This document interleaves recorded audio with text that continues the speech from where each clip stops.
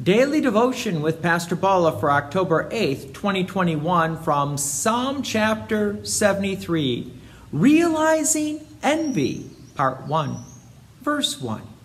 Truly God is good to Israel, to those who are pure in heart. But as for me, my feet had almost stumbled. My steps had nearly slipped. For I was envious of the arrogant when I saw the prosperity of the wicked. I love the honesty of the psalmist here, who knows that God is a good gift giver, but yet confesses that he was envious when he saw the prosperity of the wicked. He almost fell away from God. The psalmist then continues with the list of things that the wicked do that kind of made him envious of sorts. Verse 4, for they have no pangs until death. Their bodies are fat and sleek. They are not in trouble as others are. They are not stricken like the rest of mankind. Therefore, pride is their necklace. Violence covers them as a garment. Verse 7, their eyes swell out through fatness. Their hearts overflow with follies. They scoff and speak with malice. Lofty, they threaten opposition. They set their mouths against the heavens, and their tongue struts through the earth. Verse 10, therefore his people turn back to them and find no fault in them. And they say, how can God know? Is there knowledge in the Most High? Behold, these are the wicked, always at ease. They increase in riches. The wicked increase in riches and fatness. The wicked may seem to have an easy life here on earth.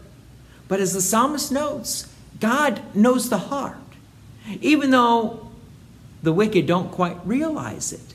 And they sometimes even wonder, is God really out there? Because we can do whatever we want to do. There is a struggle within us when we see what the wicked believe and what they do. Why do we have that struggle? Because of the attachment we have to the things of this world. We're like, why can't I have more of this stuff?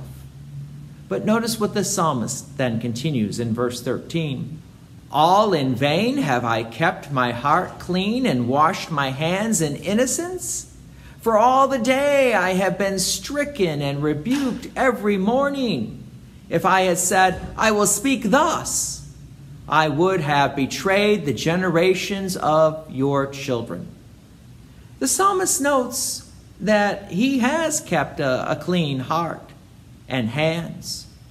But it seems that the wicked have prospered. So did the psalmist do this in vain?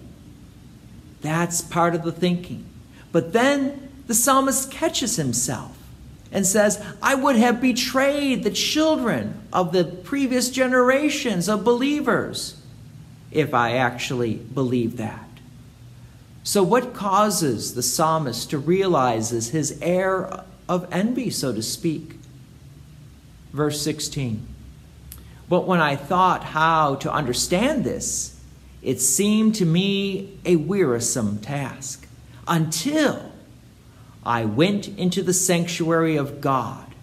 Then I discerned their end. The psalmist says he would not have been able to understand until he went to the sanctuary of God, that is the church, where God's word is proclaimed. And then, and only then, did the psalmist discern the end of the wicked, and that the psalmist realizes that they're going to hell.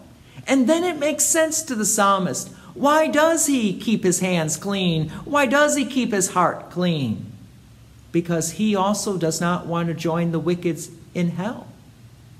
A few moments of luxury compared to an eternity spent in misery. The psalmist now realizes it's not worth it for us as Christians. There are a couple of things for us to consider. How do we not attach ourselves to the things of this world when our own sinful nature wants to be attached to the things of this world? We see the prosperity of the wicked and we're like, why can't I have some of that? The psalmist gives us direction. When we go to church and we hear God's word being proclaimed. You see, nowhere else in the world are we going to hear God's word except in the place where God promises to be. So not only do we have to try to keep our hands clean and our hearts clean, as the psalmist noted above, but we also need to return to hear God's word, to hear that precious word that changed the psalmist's heart and can also change our heart, so that we're not coveting the things of the wicked, but cherishing the forgiveness that God alone brings. So yes, the psalmist does make his confession. He confesses he was envious. He confesses he gave into, you could say, the commandments of you shouldn't covet. He was coveting. But God's word turned him back, and he confessed his sins. Join me again tomorrow as we continue this psalm. God's peace and many blessings be with you. And thank you for listening. And please take an opportunity to share this message with others. If you have enjoyed these daily devotions, please consider making a donation to Peace Lutheran Church, 24024 West Main Street, Plainfield, Illinois, 60544. Thank you again for listening.